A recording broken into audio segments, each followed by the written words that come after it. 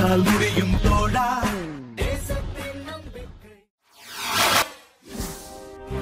30க்கும் மேற்பட்ட பள்ளிகள் கலந்து கொண்ட அறிவியல் கண்காட்சியில் ஓய்வு பெற்ற இஸ்ரோ விஞ்ஞானி சுந்தர ராமமூர்த்தி சிறப்பு விருந்தினராக கலந்து கொண்டார்.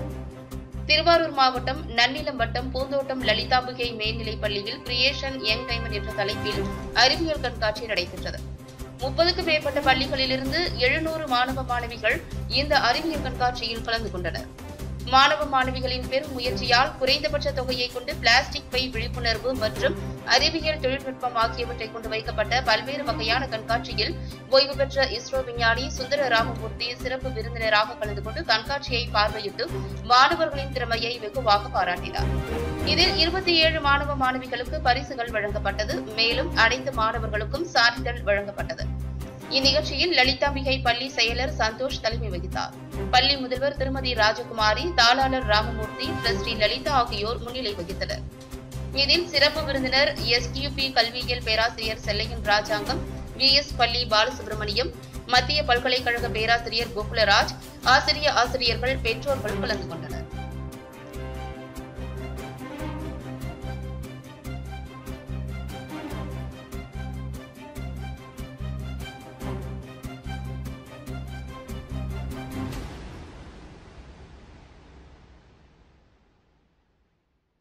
திருவாரூர் மாவட்ட அளவில் கிட்டத்தட்ட ஒரு இன்டர் ஸ்கூல் காம்படிஷன்ஸ் கிட்டத்தட்ட ஒரு 30 ஸ்கூல்ஸ் கலந்துக்கிட்டாங்க.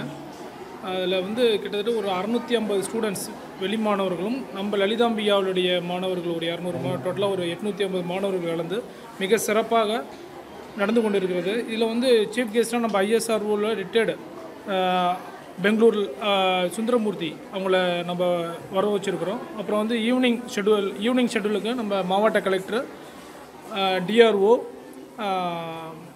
சிஓ மற்றும் அனைத்து பெற்றோர்களும் அனைத்து மாணவர்களும் பரிசு பெற்றதுக்கு அவளோட காத்துக்கிட்டு இருக்கிறாங்க.